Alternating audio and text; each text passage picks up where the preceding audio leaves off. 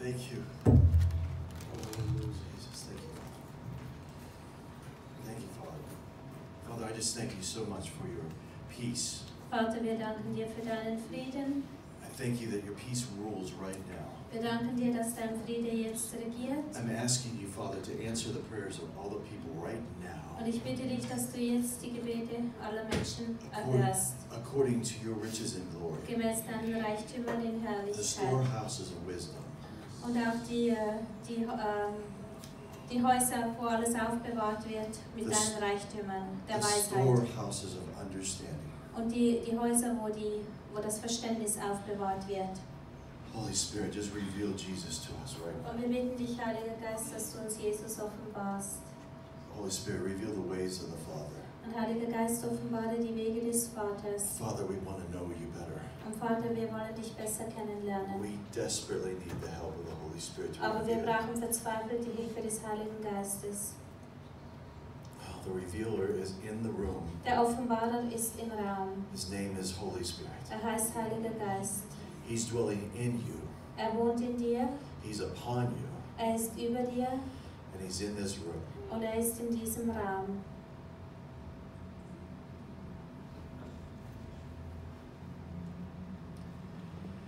The Lord says, if you'll just let go mentally Der Herr sagt, wenn du einfach jetzt mental loslässt of your troubles, von deinen Problemen, I will take care of you. werde ich mich um dich kümmern. If you'll just let go right now, Wenn du mentally. jetzt loslässt, Give no thought gib keine Gedanken, to your troubles verschwende keine Gedanken an deine Probleme. and just focus on me. Konzentriere dich auf mich. I will give you rest. Ich werde dir Frieden geben. I will take those things, Ich werde diese Dinge nehmen, cast them on me. rühr sie auf mich. I am with you, says the Lord. Ich bin mit dir, sagt der Herr. You will not be denied. Und es wird dir nicht Nein gesagt werden. Just believe. Glaube einfach. Everyone say, I believe. Sagt alle, ich glaube. I believe in you, Jesus. Ich glaube an dich, Jesus. I believe that you are faithful and true. Ich glaube, dass du treu und wahr bist. I believe that you can keep that which I've committed Und unto ich you glaube, dass du das bewahren kannst, was ich dir anvertraut habe. until that day. Bis zu jedem Tag. Amen. Amen. I wanted to talk to you all. I'll wait for everybody to be seated. I wanted to talk to you all tonight about the will of God, Ich wollte heute Abend zu euch sprechen, und zwar über den Willen Gottes. because the Holy Spirit about an hour ago told me that that's what I was supposed to do. Der Heilige Geist hat mir ungefähr vor einer Stunde gesagt, dass ich das tun soll. And this is a book that I have not published yet. Und das ist ein Buch, das ich noch nicht publiziert habe. It's called Supernatural Displacement.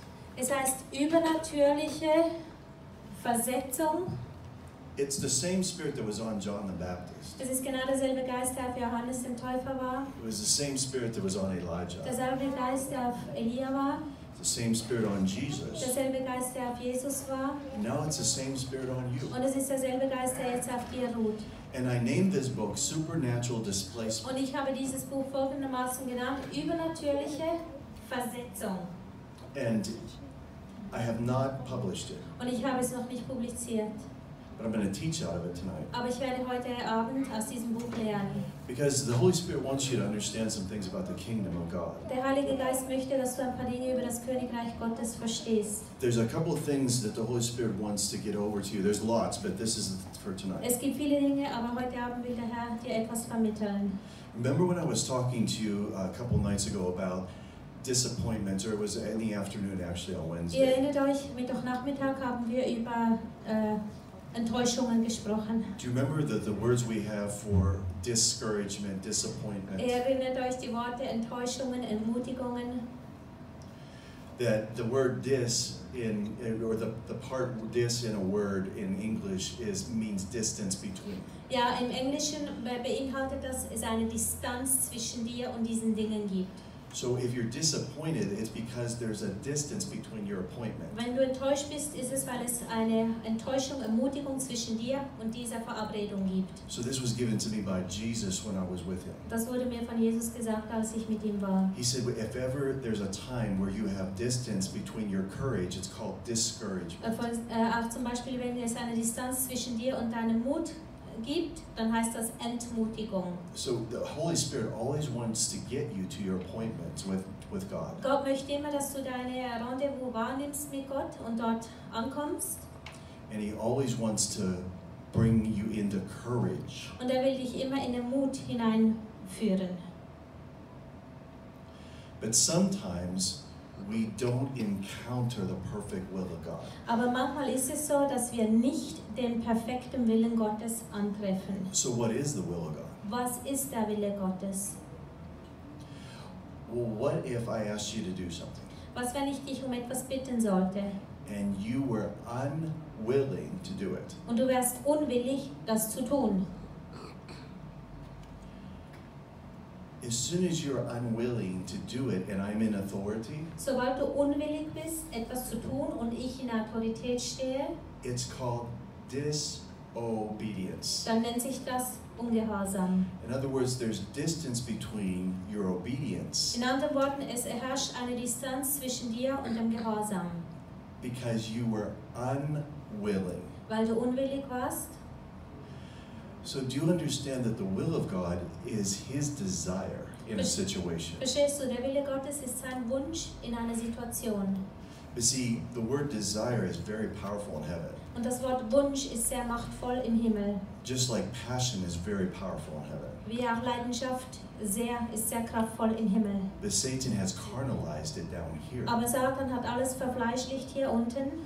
But David, when he would play, he played with passion. Aber als der David spielte auf seinen Instrumenten, hat er das mit Leidenschaft getan. When he would dance before the Lord, it was with passion. Und als er vor dem Herrn tanzte, tat er das mit Leidenschaft, But see, it was because he was willing.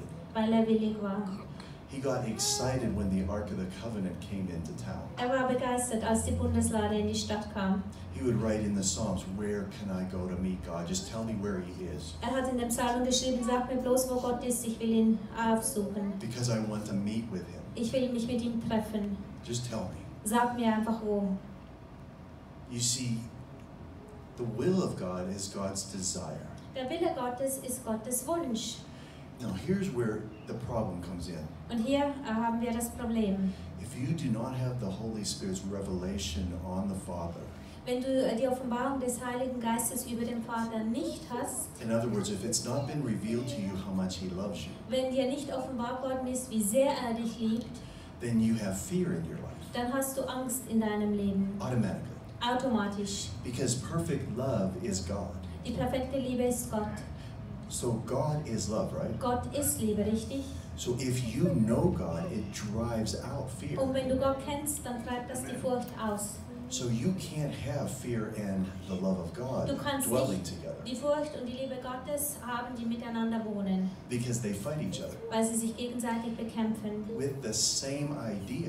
Mit derselben Idee You cannot live after the desires of the Spirit kannst du nicht nach den Wünschen des Heiligen Geistes leben and live after the desires of the flesh at the und same auch time. nach den Wünschen zur selben Zeit des Fleisches leben. Instead of having fusion, Anstatt dass sich alles zusammenschweißt, you have confusion.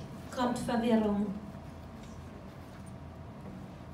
You see, Paul said in chapter 8 of Romans that the flesh is an enemy of the Spirit. Der Paulus sagt in Römer 8, dass das Fleisch ein Feind des Geistes ist.